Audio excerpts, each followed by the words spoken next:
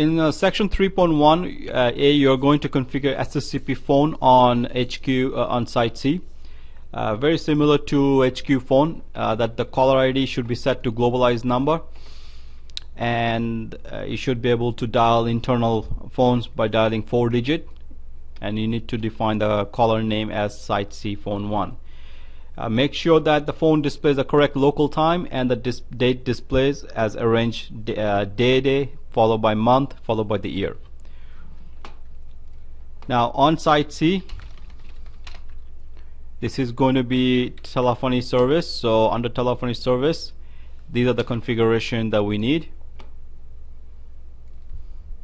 So we do have IP source address, your max ePhone DN, your date and time should be configured as day followed by month. Time zone, it is a Hong Kong time zone, so 42.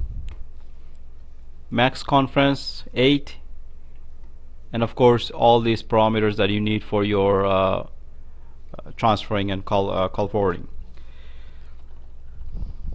Create a ePhone DN1, that is your octaline number 4001. Description shows you what needs to be done on the top left right corner, and of course Hunt stub channel 1 means only one call allowed at a time. And then of course this is your phone, ePhone DN1, MAC address, followed by the busy trigger for power button 1 and the type of the phone. Now I'm using 7961. In the exam is going to be 7965, button 1:1. If I type show ePhone summary, I should see one phone registered.